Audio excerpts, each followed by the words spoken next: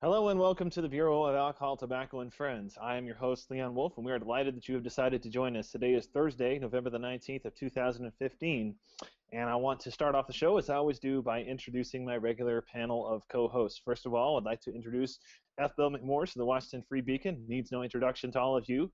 And also Jeff Blehar of the Ace of Spades Decision Desk. Glad to have him here with us, as always. We also have with us, subbing in for Neal doing, Sarah Gonzalez of Red State. Sarah, glad to have you here. And as our guest for tonight, we have Kira Davis joining us. And Kira, we are glad that you have decided to be with us, since she is from Every Joe. We're going to run with a diminished panel with only 4 folks tonight. I think it probably works a little better in terms of capturing the dynamic, making our producer Aaron's life a little easier as well. So we're going to talk for most of the night about the terror attacks that happened in France over last week and really continuing on throughout the course of this week. Last Friday night was kind of the focal point of the attacks. We had a number of gunfire attacks, grenade attacks, of course, a very harrowing hostage situation in which dozens of people were killed, and French authorities were forced to essentially storm a crowded theater to attempt to rescue some of the hostages who were there. If you've watched the news at all, you know that it's kind of a continuing, ongoing situation there. The French police have mounted a number of highly armed raids there in Paris of strongholds. They believe that they've killed Abu Oud, the mastermind of Friday's attacks, but they still don't know how many more active cells might be in and around the Paris area, still kind of plotting attacks, and how many more we might expect to see. So I guess I'm going to go, first of all, to Kira with the first question of the night, as we typically do to our guests. Kira, what's your sense of this? I mean, is this all over? I mean, do you get the sense from watching the news that the French police have this under control, or do you feel like it's going to be going on for, another couple of weeks, that we're going to continue to have these midnight raids with all this gunfire and explosions in Paris? I think it's just beginning, to be honest with you. I think that we're going to see an escalation that might turn into what we will officially call a world war. I actually am seeing all signs pointing to that. And one of the things that I find concerning is that not only are we talking about asking France to deal with terrorism, so that's how desperate the situation has become, that we're asking the French to step up, which they're doing a little too late, but they're doing. But at the same time, we're watching these Syrian refugees be caught, quote, refugees be caught at the border, with mysterious passports. We're seeing increased levels of security. Belgium is on high alert. Germany is rooting out their cells. We have let this problem go on for so long. These people are just lying in wait all over the world. I really do think that we're in for another huge disaster. I really do truly believe that is coming. I pray to God it's not on our soil, not to wish bad on anyone else. But I'm an American, so of course I would hope, my country is a little more safe. But I do think we're going to see an escalation in things, and we will either be forced to seriously prosecute this war, or we're going to have to wait until we can get rid of Mom Jeans in chief and get a real leader in there who can maybe take the lead on getting rid of some of this vermin. Sarah, we're going to go to you next, and I guess, we don't mean to be crass, but this is a political show here. I mean, what's your sense of how all of this is going to play out with the U.S. political electorate? I mean, it's dominating pretty much everyone's news. I mean, CNN pretty much has everyone on site, Anderson Cooper, Aaron Burnett. I mean, they're all over in France reporting live. What's your sense of how, if at all, this can affect the United States elections that we're going into here in 2016? Well, I mean, I think it can only be better for the Republicans. You see over in France, this is kind of shifting even more so to the Republican Party, and you're seeing a shift there, where they are leaning towards them even more, just because they see what's going on and they see how, they're handling it, and they want to change. So I think that that's going to trickle over to the U.S. as well, and we're going to kind of see a swing of people who are going to realize that they're going to need someone who's going to take terrorism seriously, and they don't have that right now. So Bill, let's go over to you. And one of the things that has kind of come out of all of this is that France basically responded by immediately sending planes over to bomb ISIS locations in Syria. And of course, the problem with that is that we already have a situation in Syria right now where we're very close to having the United States and Russia in a direct shooting war with one another. How can this kind of backlash intervention of the French, what kind of possible complications do you see that this might play in terms of how things are going in Syria right now? Well, when you look at France's participation in the air campaign thus far, I think what we're going to see is a similar situation to what we had in Libya. And if you look at our air campaign, it has not been very effective thus far.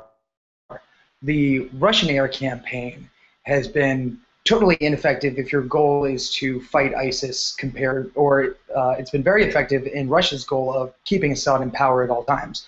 So I think that France's participation here can only be a good thing. When it comes to what we saw play out in Libya, though, is you saw France, Great Britain taking the lead, and within weeks they basically ran out of missiles. And the U.S., which was so fond of saying, hey, we're leading from behind, ended up having to take the lead anyway. So although they have very good national resolve right now, and they say they're committed to this air campaign, it wouldn't surprise me if this led to increased pressure on the United States to step up. France will go, hey, I didn't get my 75% tax increase, my 75% tax rate, so I can't afford, my 80% of my GDP going to my social services and this air campaign. We've spent all our money. We've used all our missiles. Can the U.S. take over? So if anything, I think this leads to increased pressure on Barack Obama to basically take charge of the air campaign. So that's what I see as the most likely scenario. Now, maybe France really does. Maybe this changes everything, and France does take a leadership role here that will at least spare Obama the inconvenience in his own eyes of really committing here. But it could lead to the Libya situation, which I described, or it could lead to the sense of, even with France, even with Russia, and even with the United States bombing, it could finally convince some policymakers that, hey, troops on the ground, be it through special forces or extensive logistics troops on the ground, helping and directly steering local forces, it could show us how ineffective air campaigns are here and force us to actually engage on the ground. That's more long-term, though. So Jeff, let me go to you, and I know that you're reasonably well tuned into European politics, and if we look at the way that things are playing out in France, before any of this happened, Hollande was polling in third. His party was polling already in third. His approval ratings this year got down to like 13%, like a shockingly low number. Record lows for the modern era in France. Right, and so he was in deep shit before any of this happened. And in fact, the French don't have their presidential elections again until 2017. But I mean, if they had been held today, it would basically be a two-way election between Sarkozy and Le Pen for first and second place in France. With Le Pen actually leading in the polls right now. And I guess if you look at what's happening across Europe, with the kind of notable exception of Greece, a lot of these, like National Front in France and the Polish, the PIS, there are a lot of far-right parties who are not like far-right in the way that we think about it. I mean, they're not economically kind of mainstream Republican. They're not even that far right on those issues, but they are extraordinarily like Donald Trump plus levels of xenophobic. Yeah, just to briefly explicate, they are kind of it's called European nationalism. European conservatism is fundamentally different from American conservatism in that it is built on what the term in German is Blutenboden, blood and soil. All right, it's built on ethnic identity, which is something that's really, outside, as you said, of sort of Donald Trump and all of the sort of white genocide, white-loving people who follow him on Twitter. It is not really something that's noticeably American. It's a very European, ethnocentric concept. And you see it in France, you see it in Poland, you see it even in Germany. It's only in France that I think it's a real threat to actually take over the government, and I still don't think it will. The way runoffs in French government work is that, you assume that liberals will vote for Sarkozy. It's already happened once before when Le Pen actually placed, I think, in the runoff between, I can't even remember who it was. It was the previous, before Sarkozy. And and what happened is that everybody just said, you know what, we don't like, that guy, but we're going to vote for him over Le Pen. So that's what will happen in France, you think. But, a few more of these attacks and a few more senses that the French don't really even have this problem as much as the Germans. The Germans are the ones who are in real trouble. Angela Merkel has sort of cultivated a reputation in Germany as being untouchable. Simply, it's impossible to think of replacing her and the Christian Democratic Party there. Once her sense of inevitability becomes punctured, I am very, very concerned about the kinds of people who could take over. You could have either a far left or a far right party do it. She is sort of that centrist party. God only knows what comes after that. If there is any kind of terror attack that matches what we saw in Paris, that happens in Berlin or Munich or Frankfurt or God only knows where in Germany, that government could be seriously threatened. And if Germany's government is in turmoil, the entire European Union project suddenly becomes in turmoil. And that is something that, honestly, like, I'm not a big fan of the EU, but that should scare us, because Vladimir Putin you got to think about all these irons in the fire. What is Vladimir Putin and Russia's long-term goal? Their long-term, unstoppable, inexorable goal is to destroy the European Union and the American EU bond.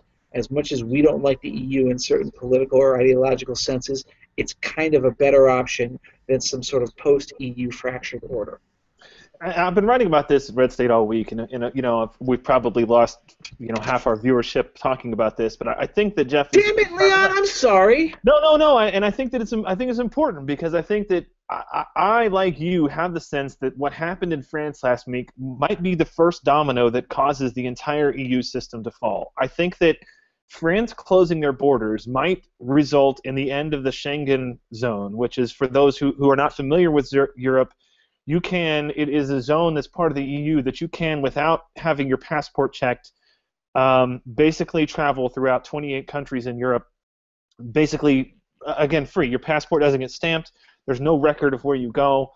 And I think that what we're seeing is that France, if they move out of that, which I think is one of the concessions Hollande is going to have to make just to stay basically in power, the zone itself is over, and I think that we're going to see some of the economic fracturing that's happening in the EU as well. And I'm going to go back over to Kira here, and I guess my question is, I mean, is there a chance that ISIS has essentially bit off more than they can chew in ways that they don't understand with what they've done here in France? I mean, it's one thing for them to attack us. I mean, we're Americans, and Europeans, I guess, have a different sense. But I mean, I've been watching the news for the last 4 days pretty much constantly, and even the man on the street interviews that Anderson Cooper, who's obviously not a rah-rah warmongering guy, is having with French people on the street.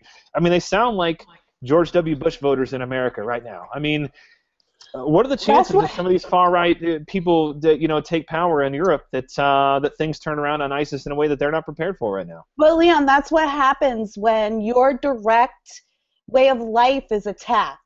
That's what happened to us after 9/11. All of us got together, rah, rah, rah, we're not going to put up with this. We're Americans. This was an attack on freedom and our culture. And now look where we are in, a mere 14, 15 years later. While you and I can still smell the burning embers of the World Trade Center, we're arguing about what we should do about terrorists. So clearly there's a disconnect between the horror of the event and the distance that time puts between you and that event. And I think that I do believe that the French people are angry right now. I don't trust that anger will last. But I will say that has ISIS bit off more than it can chew? I don't know. I do know that our very own president, who happens to be the leader of the free world, thinks that this is the JV team, and they're already killing free citizens in the West. So have they bitten off more than we can chew? It doesn't matter. What matters is that they're evil dickheads, and they need to die, and we should kill them all and bury them covered in pig's blood, and leave one guy and let him go run and tell everybody else that this is what happens to you when you kill innocent people. The problem with this whole conversation, I said this in another interview yesterday, is that we in the West like to think of these people as reasonable. We don't understand why this situation can't be reasoned with. There's got to be a reason why they feel this way. There's got to be a reason why they would kill themselves and so many other people. There is no reason sometimes. I know it's frustrating. I know it's wrong. I know that you can't understand it. But ISIS is the Kardashians of terrorism. There's no reason for them. They're just evil. So speaking of Kardashians, let's go to Sarah. And one of the things that was the most kind of disturbing to me about this entire scenario, because we like in the West to think to ourselves, my gosh, well, here are these crazy nut jobs, but probably the vast majority of people over in the Middle East are okay. Is you had this soccer match that took place in Turkey a couple of days ago, and I don't know how many of you saw this on the news, but they asked the people who were present at this soccer match, about 80,000 people there in the stands. They said, we would like to hold a moment of silence for the victims of the Paris terror attacks.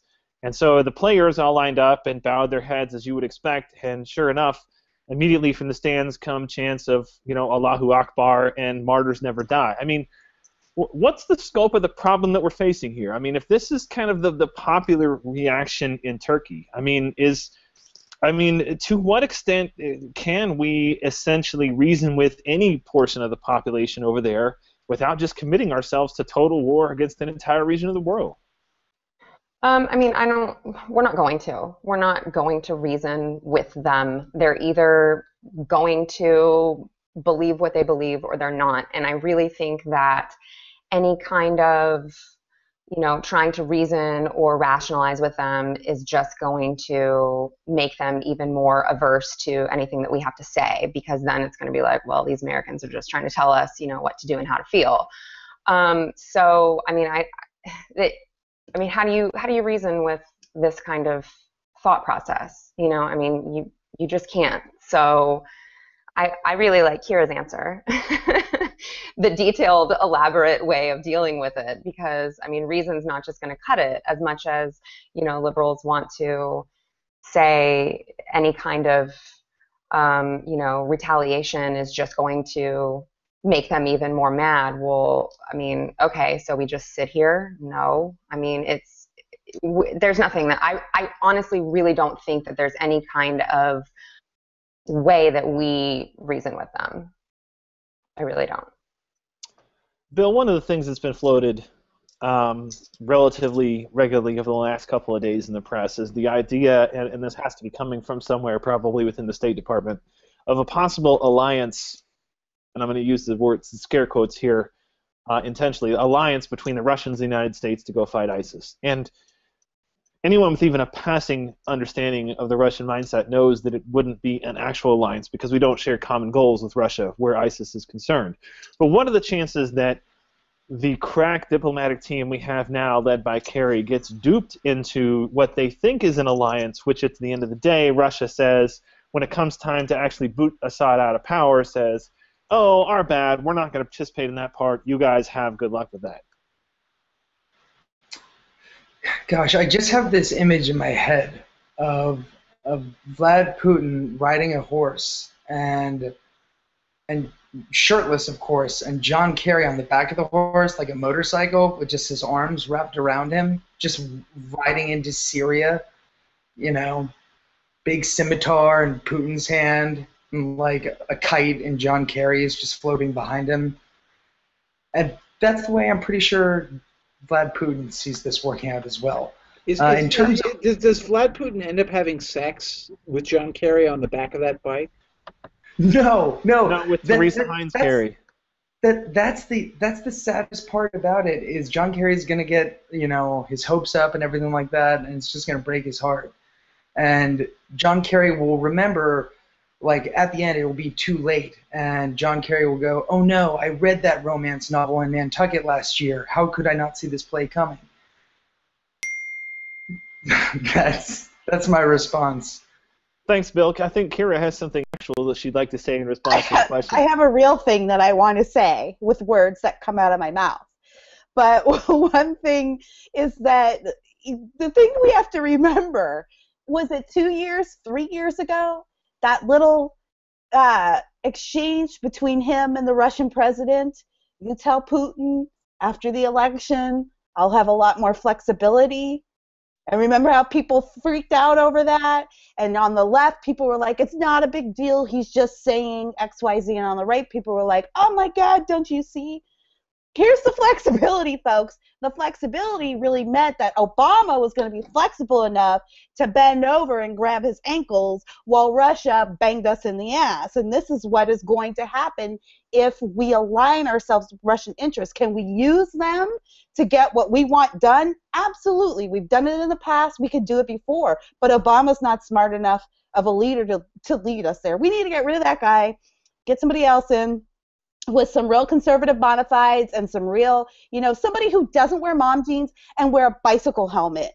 I mean, please tell me how embarrassing that is. The problem is the decisions are going to be made here in the next year in terms of what we're going to do, and I think the problem is where I see this sticking is that we're going to say, all right, Russia, we're going to ally with you, but at the end of the day, you guys are going to get on board with Assad being kicked out of power, right? And Putin's going to be like, yeah, man, sure, rock on. And then at the end of the day, we take control of ISIS territory. He is not. He's going to back out and say, all right, what are you going to do about it, John Kerry? And the answer is going to be nothing. That's how I feel. I'm sorry, Red State viewers, that I had to be so graphic, but you get the picture now, right? I'm sorry, that's how I feel. That's exactly what's going to happen. He's going to have to bend over and grab his ankles the way we've been doing for the last 7 years.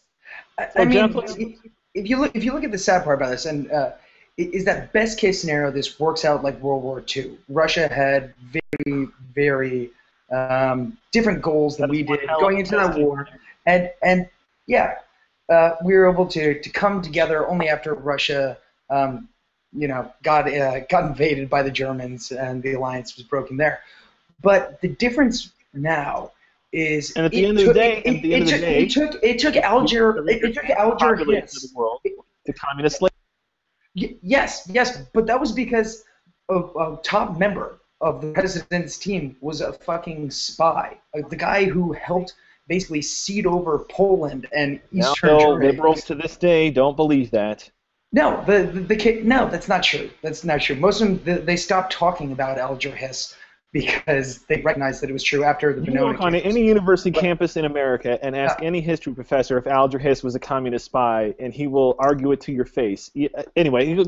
Anyway, what's sad about this is they don't even need a guy on the inside anymore. We'll just take it because it's good politics, because, hey, at least we have another country check that we can cede responsibility to. And that's what I see. That's what I see coming out of this whole, it reminds me of when G.I. Joe teamed up with Cobra to fight the war on drugs, and then, like, the next episode, Cobra was back committing terrorist acts. And that's pretty much what Putin's going to do to us. Jeff, let's go to you. We haven't heard from you in a little while. I think, obviously, we're in a situation right now where, as long as President Mom Jeans is in power, we're not going to have boots on the ground. I want you to, use your telling glasses here and give me a percent chance you think that by the year 2018 we have United States boots back on the ground in the Middle East. What do you think? I mean, especially if there's a Republican president takes power, given what we know just of what's happened in France. We assume this continues. What do you think the chances are we get boots back on the ground in the Middle East by 2018? Well, the answer, quite simply, is dependent upon the immediate threat to any particular ally of the United States is in the region. Sadly enough, that doesn't mean Israel, because, well, first of all, there's always a kind of perpetual threat to Israel, and more importantly, they can defend themselves. So if Jordan or Saudi Arabia or any of our real allies in Egypt, for another matter, are really threatened by ISIS in the near future, we'll put boots on the ground. Now, how many boots on the ground are we going to put, and how openly will we acknowledge that level of engagement? But that's an open question. I actually predict that it'll be little, particularly if this all has to happen before Obama leaves office. It will happen. People will force it within the administration to make it happen. All right, they will basically put Obama against the wall and say, "Listen, you son of a bitch, this needs to happen," and it will happen. Okay, so the only question is how much publicity will it get? Under a Republican president, it will probably get more open acknowledgement for the simple reason that Republican voters want to see that happen. Democratic voters don't. Um, I am not entirely convinced that a full boots on the ground operation is necessary to destroy ISIS. I think that you need to have some people on the ground, but I don't think you need to send in as many people as we did for Iraq, for example. I think if you want to have some... Is it worth the cost, do you think, Jeff?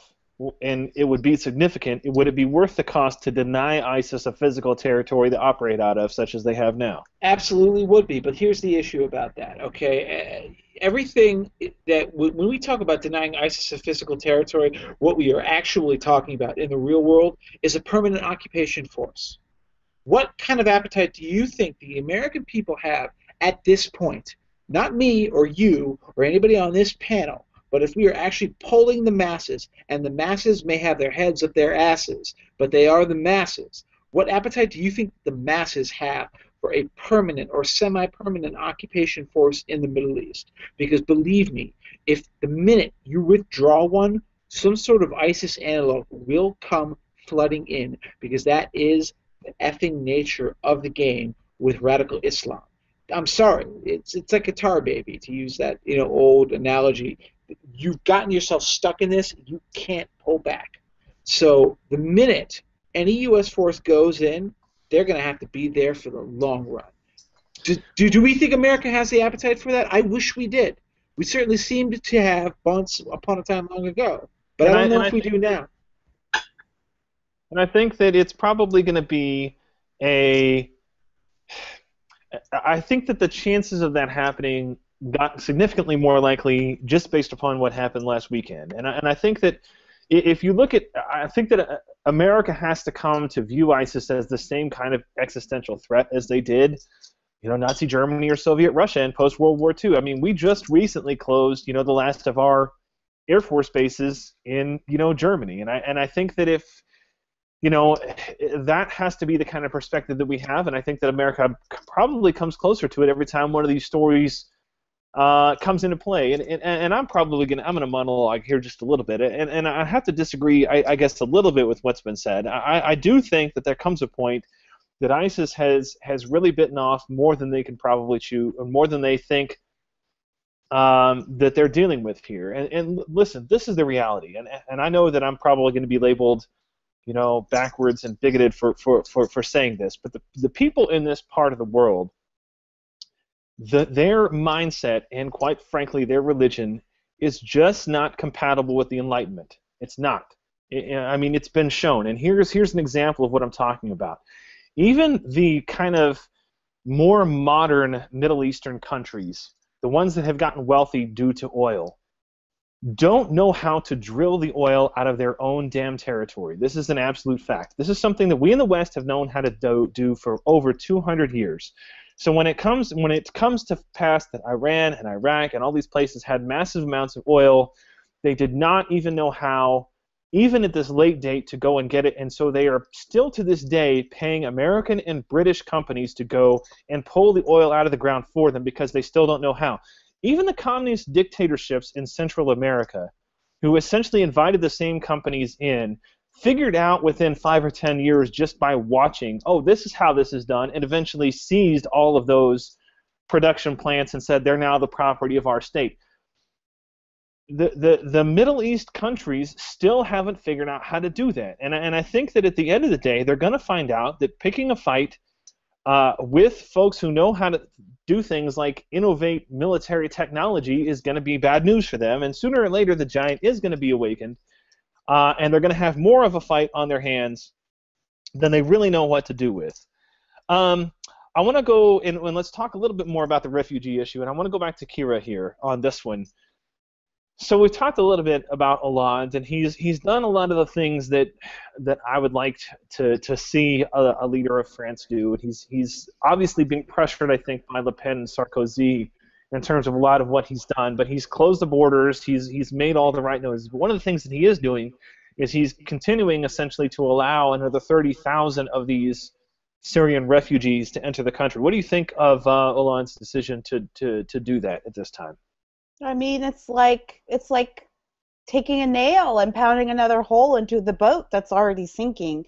I understand the reflex. I truly, truly do. Because listen, well, a lot of the Red State viewers might not know me very well, know this about me, but I was a liberal, like, default Democrat my whole life. My parents are atheists. I grew up in Canada under socialism and socialized medicine.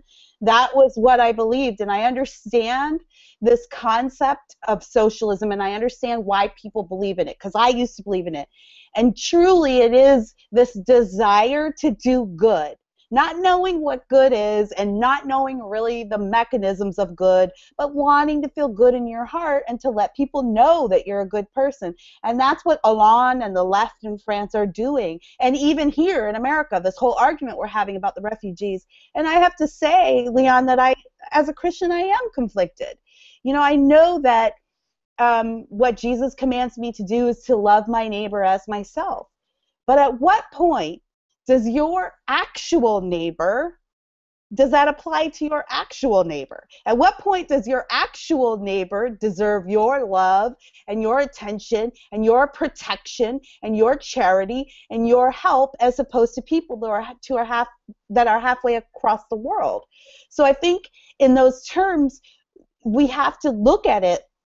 This is not a black and white issue. This is an issue of how do we show kindness to our own neighbors as well as those who don't live on our shores? I'm sorry that Europe is going through this. They're reaping what they're sowing what they've. I've had too much scotch. Which is it? Reaping what they've sown or sowing what they've reaped? Somebody tell me. You have sown the berry, and now you shall reap the whirlwind. My very salient and intelligent and sober point is that it's not an issue of caring. Of course, everybody cares. We get it. It's an issue of how you protect your people and what you've sworn to do. And it's not responsible of Hollande to be letting this happen in France, and it certainly isn't responsible of us when we have experienced one of the most horrific terrorist attacks in modern memory. And we have known that these people come to our shores and take advantage of our Constitution and take advantage of our tolerant society and use that as a weapon against us. And we should know better. And the time is for compassion, but when do we have compassion on our own neighbors that actually live here? And this is what pisses me off about this. And I wrote about this to Red State today.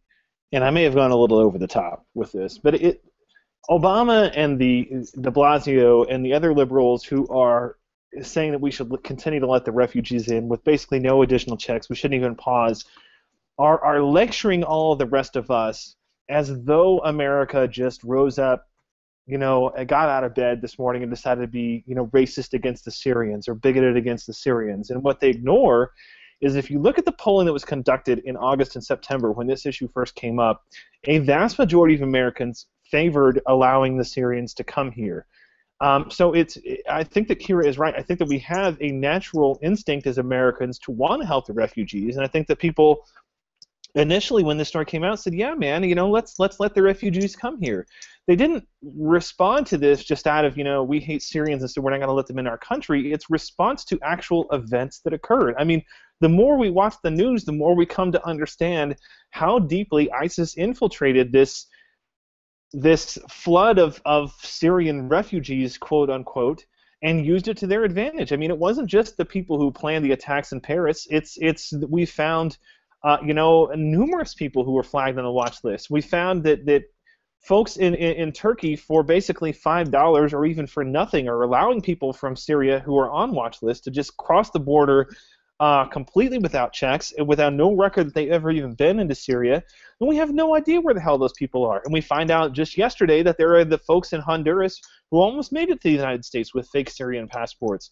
So it's not that Americans are stupid and bigoted and just hate Syrians. It's response to actual news and events that happened. And it's frustrating to me that they're treating this as, oh, you cowardly bastards, just cold-hearted idiots have no idea what's going on and you just hate Syrians. No, it's response to actual items in the news that ISIS has infiltrated the flood of Syrian refugees, and we want to make sure, because we don't trust Obama, we have reason to not trust Obama based on what he said. Oh, we had this problem contained, everything is fine, everything he said about this has been wrong to this point. Why would we trust him to be the guy who screens the refugees? Sarah, let's go to you next.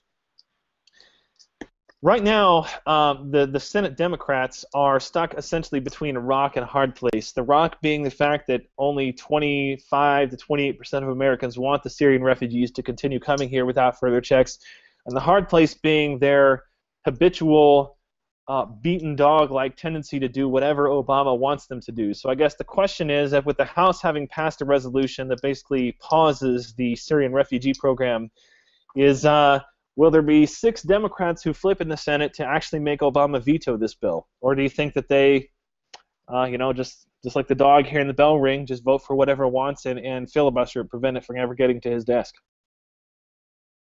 I think that they're actually going to listen to their constituents on this one. I think that maybe I'm just hopeful, I don't know, but I think that they are going to go against, their leader.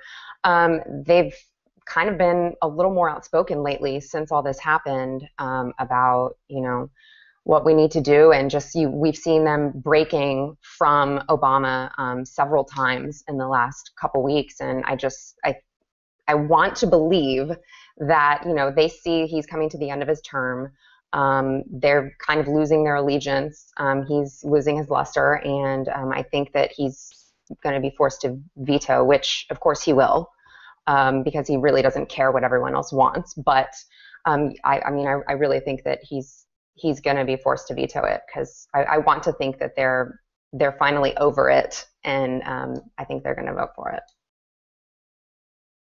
So, Bill, let's go to you. Why is Obama not following what the currently stated law is, which that there's supposed to be a religious test for the Syrians who are coming here, that they're supposed to be Syrian Christians and not Syrian Muslims, and there's every indication that the administration, in the course of their vetting process, is completely ignoring that. What do you make of what's going on there?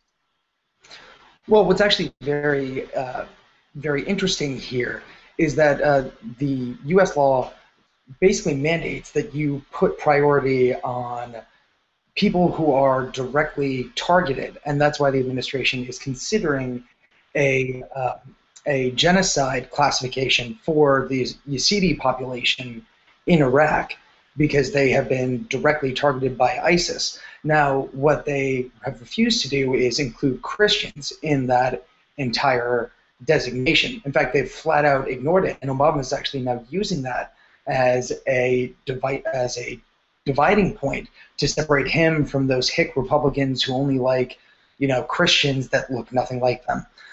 So what's so interesting here is that I got a story on the Free Beacon today.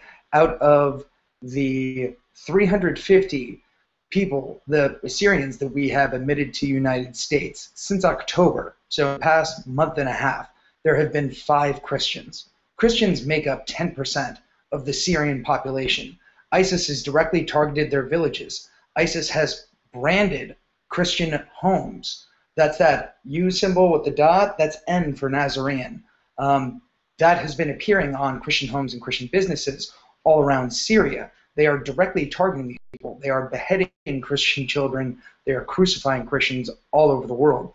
And the State Department, when I reached out to them and said, hey, since January, Christians have represented less than 2%, 1.6% to be exact, of all of the people we have taken out of Syria.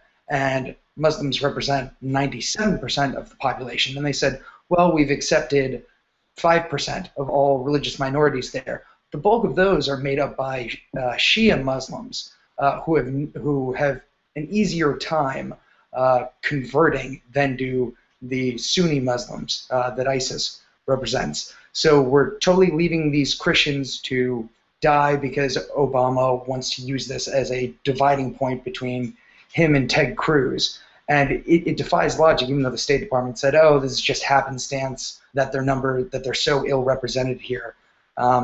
It just defies logic. And a missed opportunity, I think, for the Republicans here, and a way that they could win the refugee argument outright without sacrificing fears is to say, okay, you want to bring in 10,000 unscreened Syrians, and your entire plan, you say this is a dire situation, and yet one of your talking points is that it'll take 12 to 18 months to get these people here. That doesn't sound like an urgent response. It sounds like the stimulus where you're like, the country is going to collapse tomorrow, but we're not going to spend all the money for 5 years.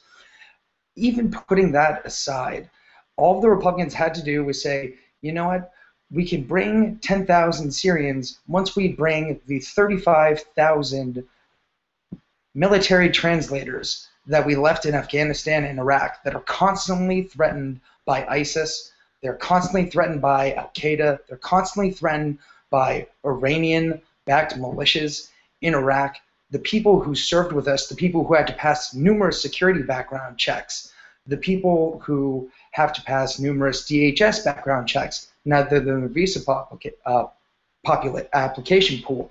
These people have been vetted. They're ready to bring the United States. They all have letters of recommendation from the Marines and the Army and the Special Forces guys that they served with, and we're leaving them to die, and we're taking a bunch of random unvetted people. All they had to say was, oh, you guys only want to take 10,000 people? We're going to save 35,000 people from certain death, and then watch the smug drip from their faces. That's all the Republicans had to do. They chose not to, and it was a missed opportunity to bring back people who serve this country honorably. I do want to make one factual correction pointed out to me by Grant Gambling on Twitter, my buddy Grant, and he is correct about this. Iran has nationalized their oil production. They are, as far as I know, the only country in the Middle East that currently has, and definitely the territory that ISIS controls now is, again, it's Exxon, it's BP over there pulling the oil out. ISIS does not even have the technical know-how at this point to assume control of already operating oil fields, much less drill for new oil. So let's go to Jeff. Well, that's actually not true, though. You do Go understand. ahead. ISIS is actually making really good money selling Syria's oil back to it. They've just flat out stolen the money that's there. They're not actually selling the oil. They're not getting the oil for themselves. They've basically just stolen the oil production and say we're assuming control of this. And the companies like BP and Shell and whoever else that's over there basically go along with whatever kleptocrat government is there in power allows them to drill. They understand this is a cost of doing business. It's not that ISIS has any knowledge or ability. If Exxon and BP or whoever it is just packed up and left tomorrow, those oil fields would not be running 2 months from now. I mean, that's a guaranteed fact. ISIS just hasn't had the ability to do it. Well, of course, I grant you that. They do not have the technical know-how or expertise to extract oil from the ground. Right. But so what they're making the bank off of it. It's basically theft. And again, if you're somebody who works for BP or Exxon, you understand this is the places where oil is found in the world generally tends to be places that are run by kleptocracies, and you build into your budget that some portion of your oil or its capacity is going to be stolen. I mean, that's just... You mean like Alaska? Well, yeah, that too. But in any event, let's move on to you, Jeff. What do you think the long-term politics of this... of the refugee situation are going to be when they play out? I mean, we've got, all the Republican governors and one Democrat have said, don't put your refugees here. All the rest of the Democrat governors have said that's fine, go ahead and bring them on. Right. How do you think long-term this situation is going to play out? Because right now America is very much on the side of don't let them come. But, these things do have a tendency to change. So how do you think that the refugee situation is going to play out in the end? In the long run, we're all dead, which is just another way of saying in the long run, nobody ain't going to remember shit, and that's the truth of the matter. Because if you're asking if somebody is going to remember an issue that is current in November of 2015 come November 2016, you're asking a whole hell of a lot. The honest truth is the only way this will end up a truly vote-getting issue in a general election as opposed to a primary is, God forbid, if there is a terrorist attack. And that is, by the way, entirely possible. And, in my mind, not at all implausible. So that's exactly what I think is the only way that this can be sort of weaponized by one party or another. I actually, beyond that obvious observation, I just want to emphasize and sort of doubly agree with what Bill said. Bill's point about how it is a moral abomination, a moral blight upon America's record that we have not gone out of our way and bent over backwards to expedite the visas and the transference of people in Iraq and in Afghanistan who assisted our soldiers as translators, as guides. I read these stories. Bill has written a couple of them, and it is the kind of thing that actually just gets my back up. It actually makes me angry. It is a moral crime, and I do not understand why it is the case. And I also do not understand why we are going out of our way to accept refugees from any other part of the country, any other part of the world, before we prioritize these people. I got nothing else to add. I'm so upset about it that I felt like it needed to be repeated. Kira, let's go to you. We got to close out the show with a little bit of 2016 talk. It is that time of the year.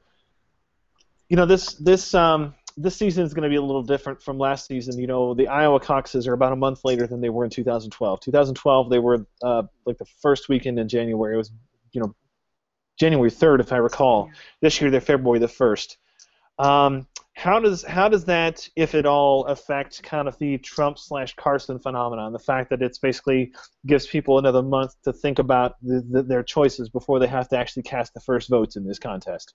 Well, I think it has an effect in the media, but it's not really going to have an effect with their ground games. And I do believe that Trump will, for all our frustrations, you know, I know my fellow pundits have been really having a hard time with his surge in the polls, and I know a lot of people like to make fun of him. I personally, although I would loathe to see him as our president, I'm a big fan of Trump.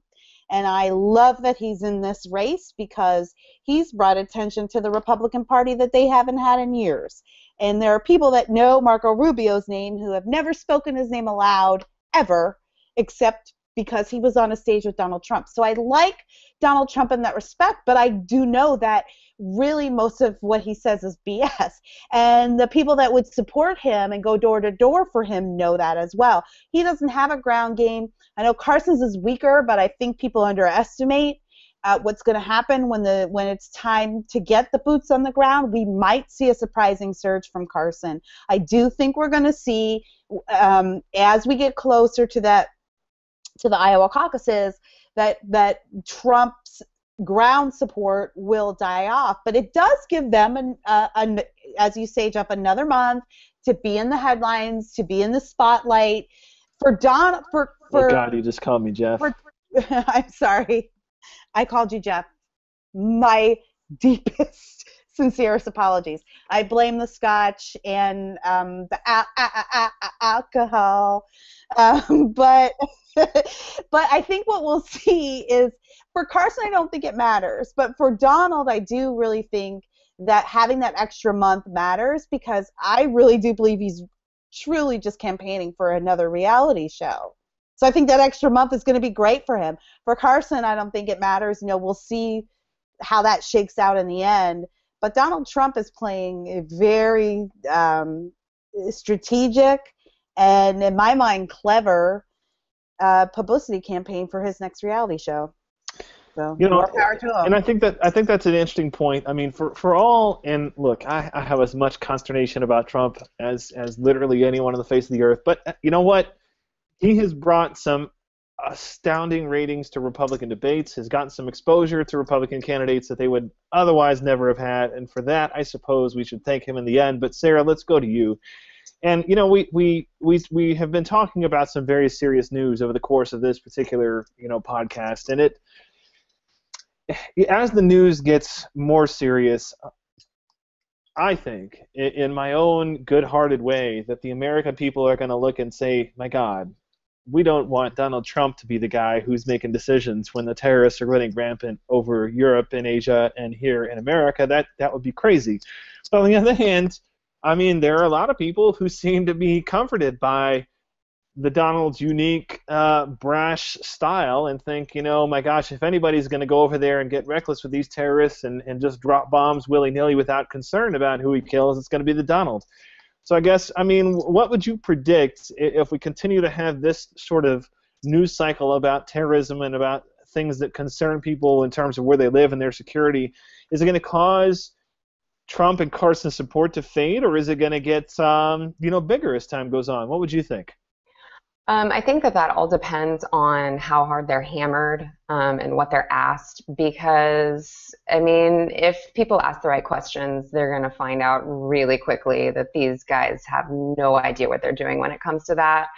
But it's disconcerting to me because that's already been exposed, I think, in the case of both candidates. I mean, literally Ben Carson in the last debate spent a considerable amount of time talking about China being involved in Syria, and they're not there. I mean, and that's not a tremendous amount of background news. It's just, watching the news will tell you that, and it hasn't affected him at all. I mean, anyway, I'm sorry. Go ahead. I don't mean to. No, I mean, it's fine. I don't even know what to tell you there. It's this phenomenon. I can't really wrap my head around.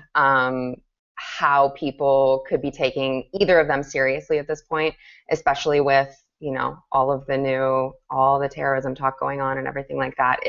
I don't get it. I mean, people, they voted for Obama, so, there are some people out there who don't really know what they're doing, but I don't even know what to tell you. It angers me so much that they've even gotten the support, especially Trump, that Trump has even gotten the support that he's gotten so far. So I would like to still have hope for humanity that that will kind of die out just as questions get asked, but I just don't even know what to tell you on that. Bill, let's go to you. This is, if you look at the polling, this is kind of rapidly becoming a four-person race, at least as far as we can tell it right now, between Carson, Trump, Rubio, and Cruz. Who do you think probably the next natural candidate to drop out is? Of course, we lost Bobby Jindal from the race this week. May his memory rest in peace. But my favorite candidate, once again, doesn't even make it to Iowa. Who would you think would be the next person to drop out? And by the time we get to Iowa, how many candidates still officially fielding campaigns do you think that we'll have? I think we'll have 7 going into Iowa. I don't see Jeb dropping out before Iowa. I actually don't see Christie dropping out before Iowa. So I'm going to go out on a limb and say it's either going to be Gilmore or Pataki out next. Or have they dropped out yet? No, somebody who's on the big stage. Somebody who people actually know is running for president, not Lindsey Graham. So one thing is, if you asked me, 2-3 weeks ago, I actually would have said Rand Paul. The only thing that makes me think that he is less likely to drop out is the fact that Blevins won the. Oh, I'm sorry. I was thinking of Jerry Blevins, the fantastic Mets relief pitcher who broke his arm this season. Blevins winning Kentucky, and the fact that Rand's big challenger also got knocked out. I think if he had a race to worry about back home, I think he would have dropped out in the next month. The fact that he doesn't have that race going anymore, and his seat is pretty much secure, means I think he could hang on for another month. Who else is in it? Huckabee is still in it. I think Huckabee will. Huckabee's going to sell books to start with, I think. Yeah. Well, Huckabee will. No, Kasich is not going to drop out. He's too big an asshole. So those Kasich 4 hates us all too much to drop out. Yeah, he's exactly. at this point going solely on the strength of spite. So Iowa, it'll be those 4: Kasich, Jeb, because Kasich and Jeb are both going to hold out to New Hampshire, and then Christie, and who I also think is going to hold out to New Hampshire as well. So I think it's those 7. I think Huckabee drops out. I think Santorum will run out of money. I think Rand will run out of money before the primary. And so in terms of in what chronological order they're going to drop out in, I have no idea. But those would be the 7 people I think will be on the ballot.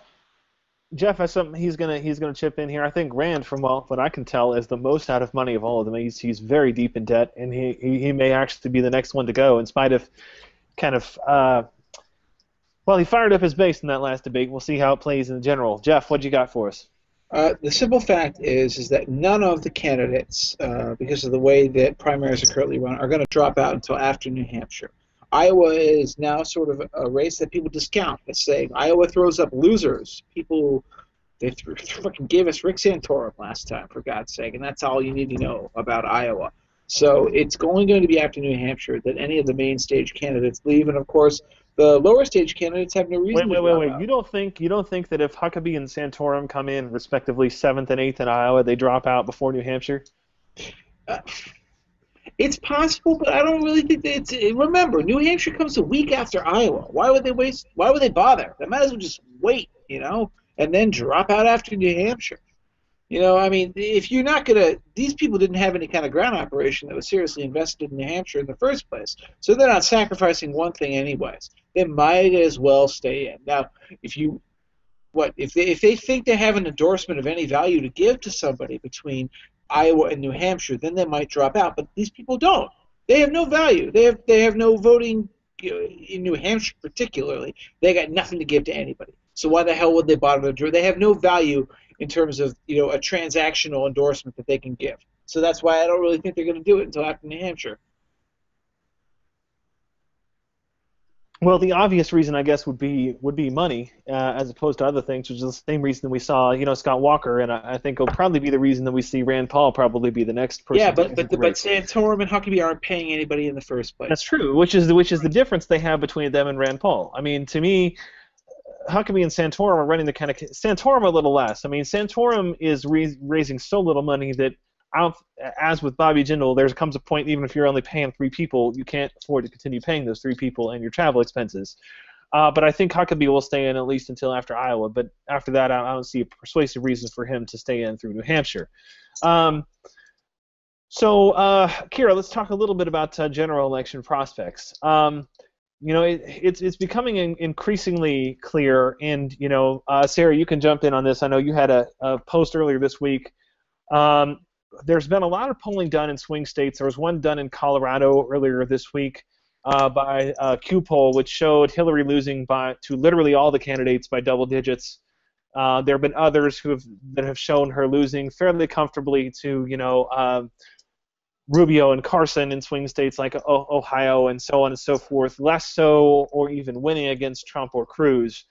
How would you, if you had to guess, including gaming the Republican field, how would you rate her chances right now of winning the presidency when all is said and done? Because I think that Biden dropping out has given her the Democratic nomination. I don't think there's any reason to be talking about that. Absolutely, yeah, absolutely. She's got the Democrat nomination unless another Barack Obama comes along, which I don't foresee ever coming along, God help us. But I do believe that she is wholly and entirely beatable, and I've been rooting for her to be our candidate for years. And all of these people who are like, oh, we don't want Hillary Clinton. No, we want Hillary Clinton. She's the worst ever.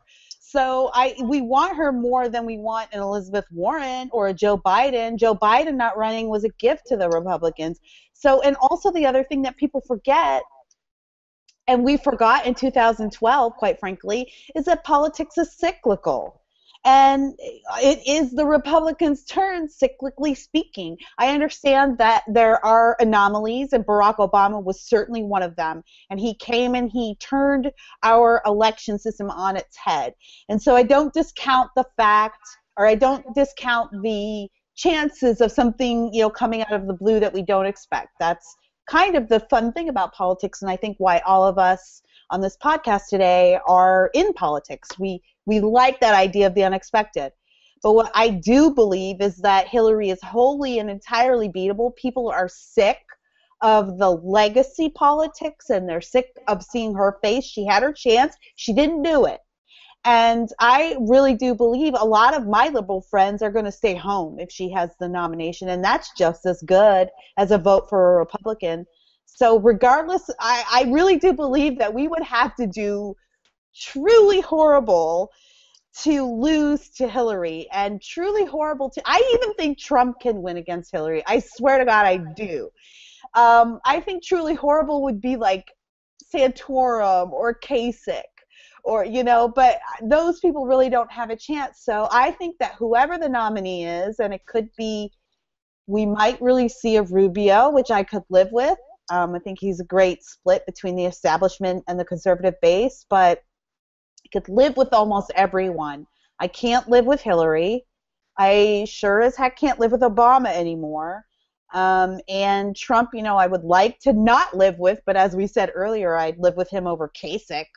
So I think that when it comes to the generals, we're going to see what America really feels. And honestly, I truly believe that America is tired of the last 8 years. Even in my own community, most of my family is black, and when I have and they're liberals, and when I have conversations with them, although they won't say it publicly, they're tired of Obama, and they don't like what's happened, and they're really disappointed, and they feel dejected and rejected. And that's how they feel about the Clintons. They love the Clintons. Remember when Bill was like the first black president? My whole family used to love Bill Clinton.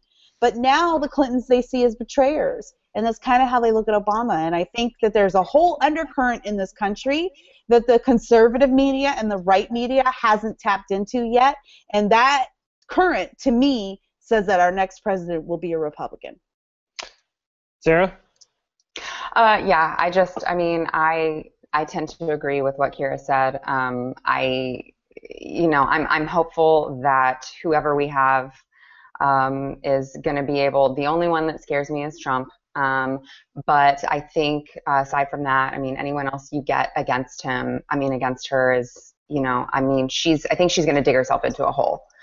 You have a poll that came out in Colorado. It's, you can't read too much into it, but it's a welcome sign for sure. And we have breaking news as we close out the podcast tonight. I've just been forwarded, apparently. It was just covered on Rachel Maddow. Donald Trump was asked if he would implement a database system requiring Muslims to register and be tracked in the United States. He said yes. Also open to warrantless searches and wiretapping of mosques without court intervention, a bunch of other things. Oh, well, Leon, did you hear my idea about this? I said that somebody, the next reporter who talks to Donald Trump, needs to pitch him on the idea of tagging Muslims the way they do like criminals on parole or like rare and endangered birds, like putting those little tags on their ankles and then sending them back out into the wild. And I'll bet you Donald Trump will endorse it. You know what's really sad about that? Every mosque in the country could be wiretapped, and Donald Trump has showed his hand, and mosques would still have higher attendance rates than Episcopalian churches. That's probably true. I'm all about sectarian violence. Spade. That's a whole other discussion for a whole other show. That's a good point, and something that's super deep. But their buildings are beautiful and majestic, Bill. All right, we're going to close up the show tonight. I want to thank my panelists for being with me. Thank you, F. Bill McMorris of the Washington Free Beacon, Jeff Blehar of the Ace of Spades Decision Desk. Glad you guys have been with us. Thank you, Sarah, for filling in for Neal Doing. And thank you, Kira Davis, for being a guest. We're going to have also this week on Red State, we're going to have the Ace of Spades Decision Desk is going to have a live stream of the elections. Jeff, what's going on with that? Do you know? Do you have any idea? Absolutely, yes. We're going to have me, Brandon Finnegan, Brent Cochran, and a Democrat, of all people, J. Miles Coleman, Andrea Ruth. We're all going to be coming in to cover the Louisiana governor's race, which could be a blowout for the Democrat. It could be a barn burner. It could be a win for the Republican. Who the hell knows right now? So it's going to be an exciting night on Saturday. I advise everyone to tune in. So you can find that live. We'll be streaming at Red State. Just pull up this. When is it going to start? I believe it's going to start at 8:45 Eastern Time. So 8:45 to 9 o'clock Eastern Time. Load up Red State. You'll see the post there. Thank you guys, the audience, for being with us as well. Appreciate you guys taking your time out of your Thursday nights. We'll be back not next week because of Thanksgiving, but the week after that, we'll be back again on the Bureau of Alcohol, Tobacco, and Friends.